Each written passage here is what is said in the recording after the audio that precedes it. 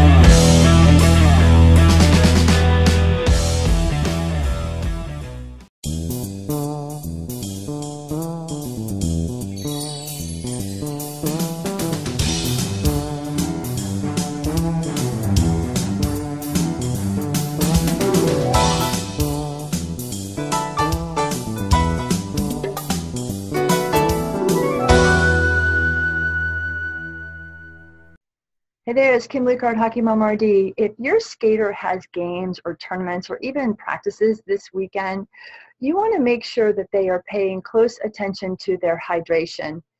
This chart right here is a fantastic chart to show you that at 100% hydration in their body, well, when their hydration is 100%, they are going to be able to give the maximum effort, right? When they are down 1%, when their body is 1% dehydrated, and at this point they're feeling thirsty, so it could be after a long day at school, when they are only 1% down in what their body needs, they are only going to be able to give 95% when they show up on the ice or when they show up in the gym for off-ice training. This is a huge game changer for your skater. So if you are trying to help your skater make changes in the off season, the first thing I want you to focus on is ensuring that they understand that proper hydration is key and will help them stand above the rest. And it's not about waiting until game day and thinking, oh my gosh, I've got to drink water, I've got to get on the ice in 3 hours. No, you want to focus on this at least 2 to 3 days ahead of the competition date so that their body is full of water and ready to go. Their muscles are 79% water. So I wanted to show you this chart because I just love graphics, and it really illustrates that, you know, you've got one skater that's paid attention to their hydration. They show up for ice time, they're going to give 100%. You've got another skater that got behind with their hydration. Maybe they were too busy. They didn't listen to their body cues. They didn't think it was important. They're 1% down, and they're going to show up and they're going to give 95%. Now, clearly, the skater that's able to give 100% on the ice is going to get noticed quicker than the skater that's able to give 95% on the ice. I hope this has been helpful. If you'd like to join the rink this summer, email me at kim@hockeymomrd.com. The rink is where we're going over all kinds of information to help your skater get noticed, stand above the pack, and decrease their fat percentage if need be, and definitely increase their muscle this summer. Go make it a great day. Thanks for listening. Happy skating till next time. Make no mistake about it, our sport is all about motion. And I've found that I can unbelievably improve a player's skating, their rhythm, their power, and their efficiency with these exclusive off-ice methods. I can also help older players with their explosive strength, toughness, and conditioning.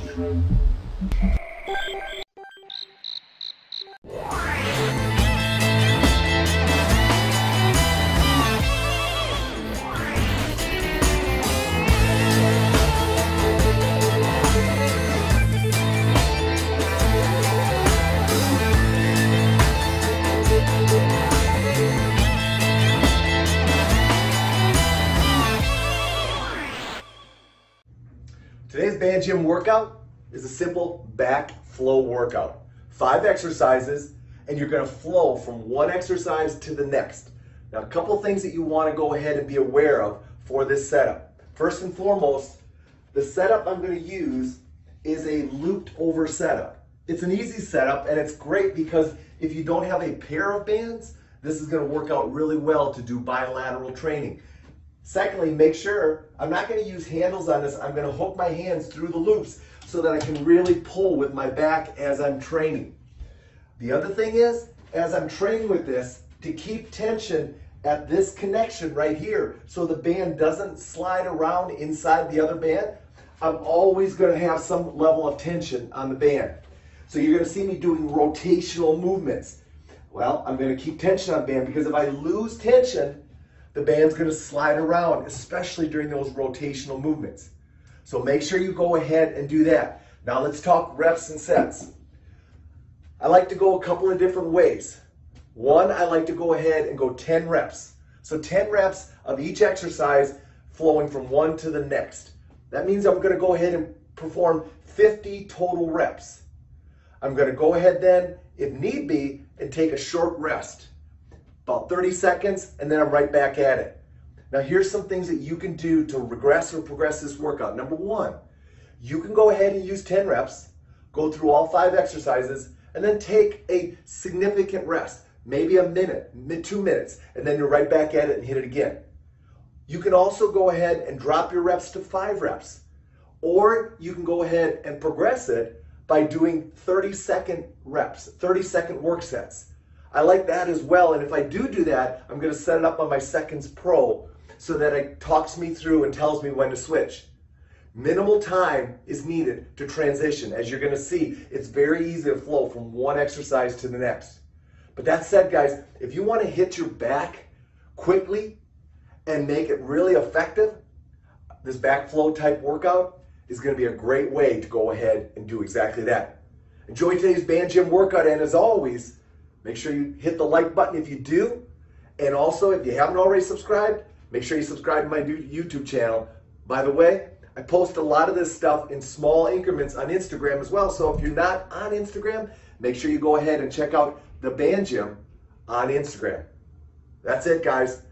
Enjoy your workout. More importantly, get after that mid-back and start training it with some back flow training approach.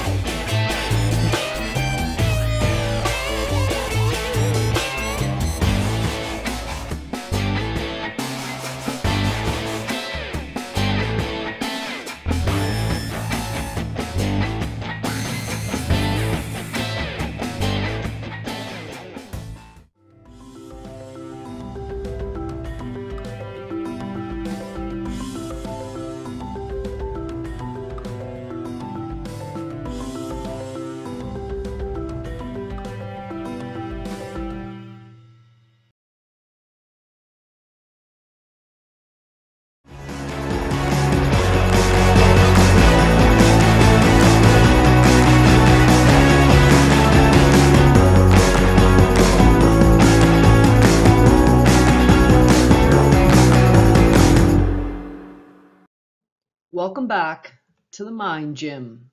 Get ready to train your brain. Let's go. My name is Shawnee Harle, and I'm a 2-time Olympian as an assistant coach with Canada Basketball. Bam! I'm also a mental fitness coach, and I help people train their brain. I help athletes cut through all the confusion and all the noise that's going on in their head. I help them show up as their greatest self on the biggest day, the biggest stage of their life. And because it takes a village, I also work with their parents and coaches. Let's solve this problem of lack of creativity. They're creative in practices, but in games, why do they play like a robot? How come they keep doing the same things they're already good at? Why is there no creativity when it matters most? Let's solve this problem. Well, if you've watched any of my other tips, you know I love to look underneath. So what in the heck is driving this behavior? What's causing this lack of creativity? Well, I think it's a fear. What fear might be holding them back? I'll tell you one of the biggest fears of all athletes that I work with. It's called FOPO. What does that stand for? Kind of like FOMO, but not. It's fear of other people's opinions. Whose opinion are they afraid of? Coaches and parents and their teammates. Definitely the opponents. Oh, and the parents of the opponents as well. Social media is a huge one. Basically, everyone's opinion is making them afraid. Want to know why FOPO kills our creativity? Because we are a prisoner. To solve this problem of lack of creativity, let's try this analogy. Let's think of opinions like a big pile of rope. When we have this pile of rope, one of two things is going to happen. We're either going to give the rope away or we're going to take it. What I teach athletes is this: take your share of the dang rope. Have an opinion. Just because people have an opinion about you, how do you know if it's true if you throw them the entire rope and take none for yourself? Part of having an opinion is the ability to self-reflect. Look in the mirror and see what you see, and then have a voice. A voice means, what do I think? Do I agree? Do I disagree? If I agree, why? If I disagree, why? In other words, we pull back the rope by asking, what do I think? If you think this is easy, managing FOPO, it isn't. We need courage. This is hard. We need courage to manage people's judgment because it's the only way we can grow. Remember, without fear, there can be no courage. And we can use that courage to help us manage the fear of people's opinions.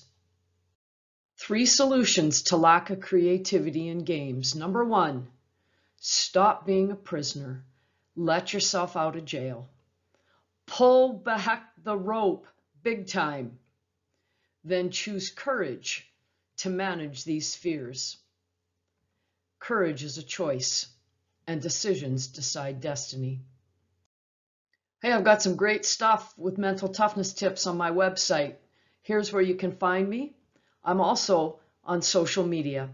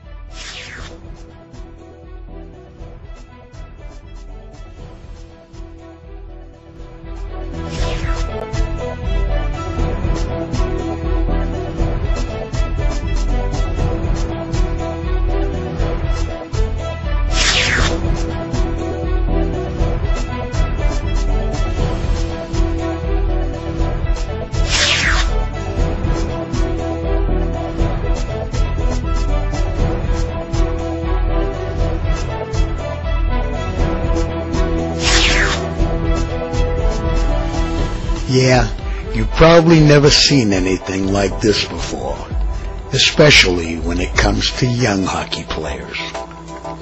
Hi, this is Dennis Chighisola, or Coach Chic, and please let me explain that introduction a bit. You see, even though I've worked with lots of older players, I still respect the youngest ones a lot. I know they want to learn.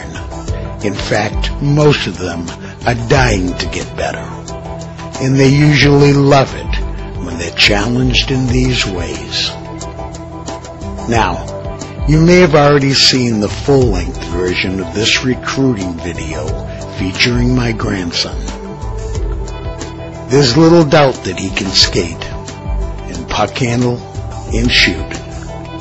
What you might not know is that he spent about 1/3 of his time during his earliest years training off the ice and on wheels. Actually, even I was pleasantly surprised many years ago when I initially started experimenting with inline training. And I found that those thick wheels are more stable than blades, so they give a young player a better chance at learning some difficult movements. Secondly, those wheels don't glide as easily as blades, so a youngster's stride is really strengthened as he or she attempts to move. Better yet, I've discovered that it's far easier to teach and to use tons of unique training devices away from the ice. And it's especially easy to use all that gear in a facility like the Lakeville Athletic Club. This special program will begin in the Lakeville, Mass facility, with our first evening dedicated to just orienting the kids to my way of doing things. I'll have some advice for parents at that time too, as I and my staff go out of our way to ease the kids into things. We'll spend the remaining time together, greatly enhancing the kids' skating speed, stick handling, attacking skills, and shooting strength. Mainly, I want to concentrate on all the things their youth coaches don't have time for during the winter season. Of course, the ultimate aim of this program is to ready our young students for the ice. So, after 12 hours of off-ice preparation, we're going to take what we've learned in Lakeville and apply it to the ice in Bridgewater, Mass. And trust me that you're going to see an amazing transformation in your youngster over those 5 weeks. Finally, it's important that you register early. You'll have to be on my email list to receive those. So be sure to sign up over on the application page. Oh, and I almost forgot. I have 2 other important names for your youngster during this special program. Confidence is everything when it comes to playing that game. So I'll go out of my way to boost each student's self-esteem. Then, of course, the most important thing might be that each of the kids leave every night with a huge grin on their face.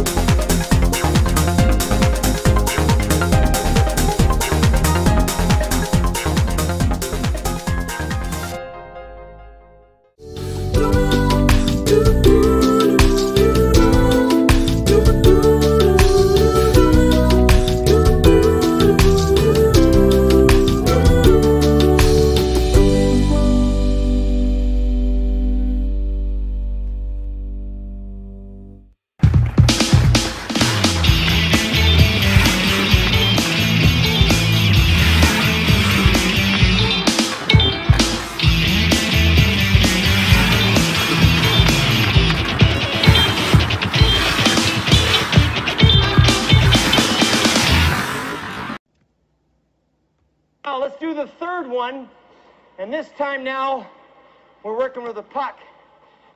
So coaches, if you watch NHL players or high-level players, sometimes they're carrying the puck with one hand, and sometimes they're sometimes they're carrying the puck with two hands, and sometimes they're accelerating with one hand. So the coaching point on this now is to move the hand that's not on the stick, but they're going to be having it one hand on the stick all the way down. So the drill looks like this. You've actually got two coaching points. You want them to move that arm the same way, and then you want to try to teach them how to push the puck forward with their stick as they arm skate or as they flat skate down the ice. So the coaching points that I use is literally just push the puck, push the puck, push the puck, push the puck, push the puck. Main focus is on this arm. This arm will move, of course, but they're just trying to push the puck. With younger players, it's okay if they look at the puck, look up. Look at the puck, look up. So we're trying to get them to move their arm while they're carrying the puck this time. So do you guys understand what to do? Okay, so you're moving this arm a lot. You're moving this arm a lot. Okay, let's see if we can do it. Let's go. Go for it. That's it. Yeah. Push the puck. That's it. Push the puck. Watch the blue line, Graham. You okay, Graham? Okay. That's it, Harry. Good arm movement. Good arm movement. Get down lower so you push the puck lower. That's it. Okay, Graham, keep going, buddy. Keep going. And Harry, let's go one more time, okay? I want to see that arm moving. That's it. That's it. That's it. Pushing your legs. That's it, Graham. Look at Graham's arm move. I love that. That's perfect. That's good arm movement. That's the way NHL players move their arms. Okay, go for it, dude. Push the puck. Look up and look down. Look up once in a while. That's it. So these guys did really well with that. Didn't lose the puck. Okay, young guns, Alex, Kellen. Let's try this, you guys. Do you understand what to do? Alex? Kellen, do you understand what to do? Okay, let's go for it. Move that arm. That's it. Try to get it right in front of you, Alex. That's it, Kellen. So it's a little bit more of a challenge for these players, coaches.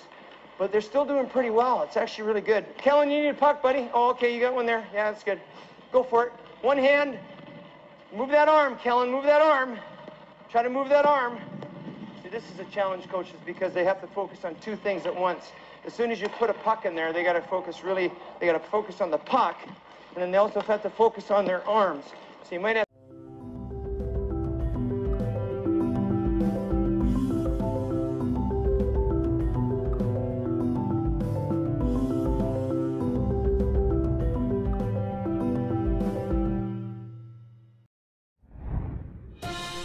This has been a local video marketing production. We hope you've enjoyed this, and that you've picked up a number of great hockey tips. Please do tell some friends about these shows, and let the contributing coaches know how much you appreciate them.